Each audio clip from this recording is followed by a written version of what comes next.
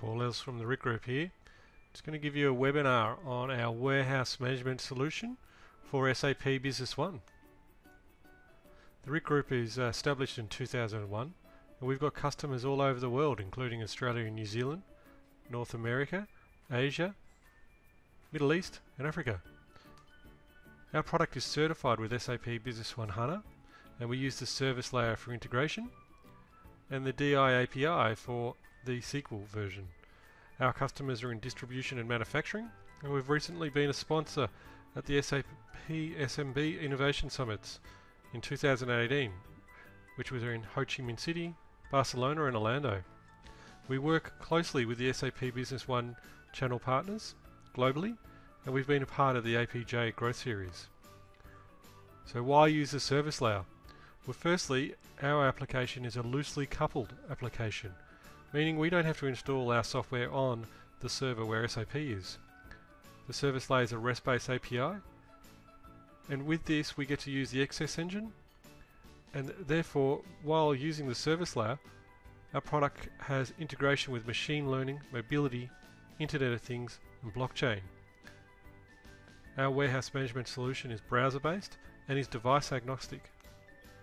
Feel free to email us at sales@thericgroup.com, visit our website or visit our YouTube channel for further videos. Now what I'm going to concentrate on today is our receipt from production. So if I go into goods receipt, I can go receipt from production. Now in SAP there's a whole lot of production orders, and you can see that these production orders are here. I'm just going to go into SAP and I'm going to make a completely new receipt from production on our warehouse management solution. So firstly, let's plug in a production order. Let's choose our product. We're going to choose the printer, and for example I'm just going to do a planned quantity of 4. So you can see production order 208, planned quantity 4, and these are my parts that I need to use, or the raw materials to use this finished good. So what we do is change the status from planned to released, and once released, an update, we can go to that production order and we can see 208 is released. Now in our warehouse management solution 208 isn't there. Let's just press refresh. So we just refresh the page, we just go straight down and you can see 208's there. I could also do a find and say 208 and you can see that straight away. So let's click into the production order and you can see here, here's my product and here's my planned quantity. Now if I click into this product, I can now commence my receipt from production.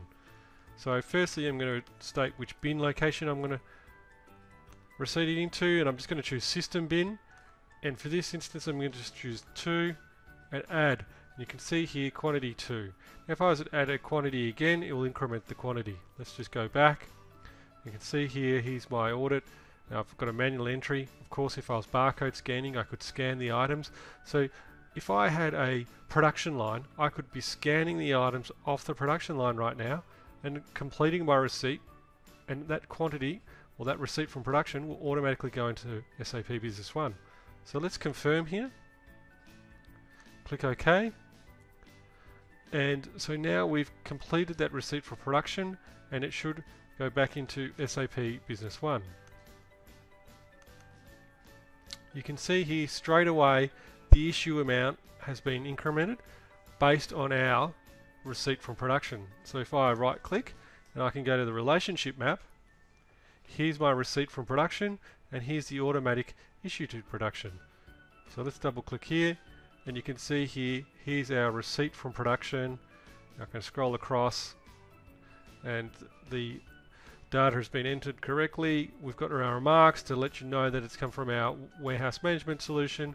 Now one of the things is we said system bin, and you can see here the system bin or the inventory posting list has come across correctly as well. So that's our receipt from production. Now I could go back and receipt another 2 for the 208. Here we are, and what I might do is, well, I've got my planned quantity of 4, we know that. Just going to go back into here so you can see plan quantity of 4. We know that we've already made 2, so I'm just going to go and enter the other 2, go back and say confirm. So I'm going to confirm that, and that's now going back into SAP. There's another receipt to from production. So let's have a look. Just refresh here. You can see here the issue amounts. I can see that straight away has been incremented automatically. And if I go back to the relationship map, now I have my 2 receipt from productions and my 2 issue productions. For every receipt there's the issue. So 353, and we've got it here as well. So before I finish the video, I just want to show you another product in a production order, which is a batch tracked product.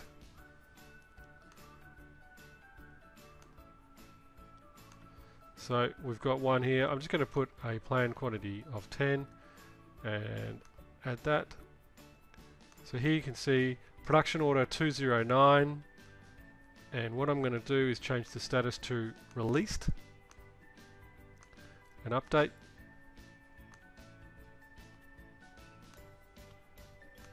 Just go back to that production order.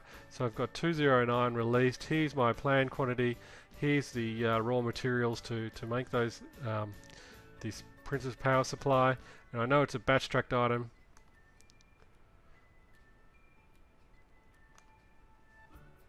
So let's go back to the receipt from production, and on the warehouse management solution, it's 209. Here we are, 209. I can see my item. Now here we are with batch and date. So we've got a batch code being asked, and we've also got an expiry date. I'm just going to put this back in the system bin as well. I'm going to receipt from production in the system bin. Now of course, if I had a barcode scanner attached to my PC right now, I could scan that. And then when we've got a batch, well, I'm going to make up a batch here, and I'm going to say Paul batch, and then I'm going to choose an expiry date. I'm going to say it's expiring on the 25th of July 2018, and I'm going to receive 2 and add that. So you can see here Paul batch receipted into the system bin in quantity of 2. So let's go back, and we can see here that's in the audit. So if we wanted to run KPI reports on how many receipts we're doing from each user, remember that I'm logged in as a user, so the warehouse management system is tracking by user, and I also have date timestamps as well. So let's confirm that and finish that receipt from production. So 209, I've received 2, I've got a batch number, I've got an expiry date. Now let's go into SAP. 209, so we know I can see that 2 and 2 have been issued. If I right click and go into the relationship map, here's my receipt from production, and also my issue from production has been created automatically. I can see here the bin allocation, so we received it into the system bin. We've also put a reference there of details of that it's been done by the RIC Group's warehouse management solution. And if we just quickly have a look at the batch number transaction report, we can see Paul batch has come across, and that's come across correctly.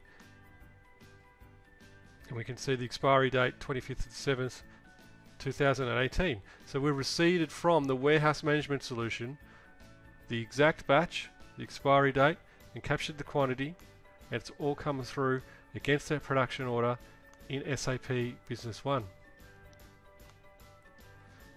Please feel free to visit our website, email us at sales@thericgroup for further information, and thank you for listening.